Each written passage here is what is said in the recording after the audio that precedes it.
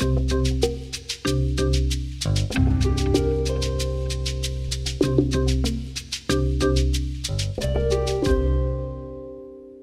of the coolest things about biology is it's the science that keeps changing and keeps inventing. And we've incorporated that in our program.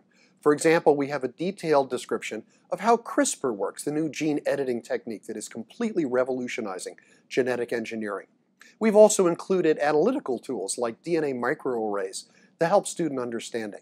We've included new data about remote sensing, which has helped to revolutionize the science of ecology.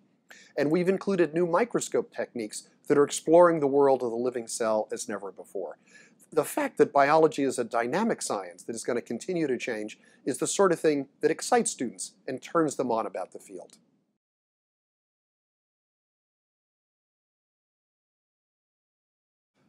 We already know that the 21st century is going to be a century of biology.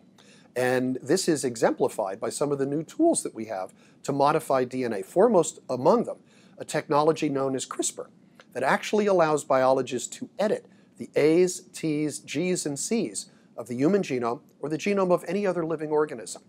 This is going to affect our students in terms of therapy, medical diagnosis, and the way in which we produce genetically modified plants and animals.